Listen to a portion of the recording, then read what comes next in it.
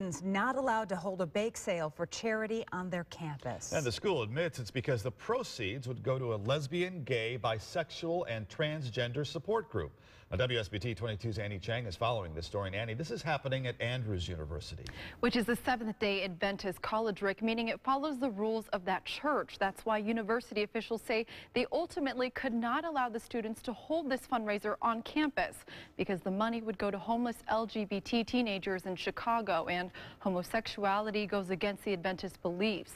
The students say they understand, but they disagree.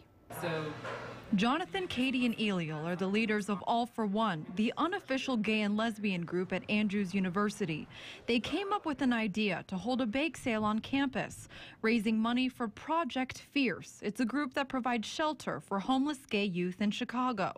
It's a cause that hits close to home. We've had students who are homeless once they came to campus and came out and were kicked out of their homes or came to campus homeless. But their school did not sign off.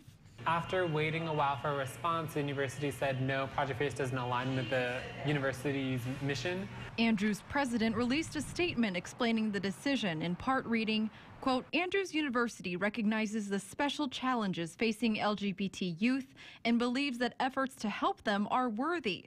But he goes on to say that the church does not support homosexuality and therefore, quote, Andrews University's policies do not permit the raising of funds to support the work of agencies that advocate behaviors contrary to Adventist beliefs. That should be our mission, to help those who are struggling to find themselves and to find their faith. So the group launched their own fundraiser online and has gotten more support and more money than they ever expected. We were so blown away. Nearly $16,000, well over their original bake sale goal of $2,000.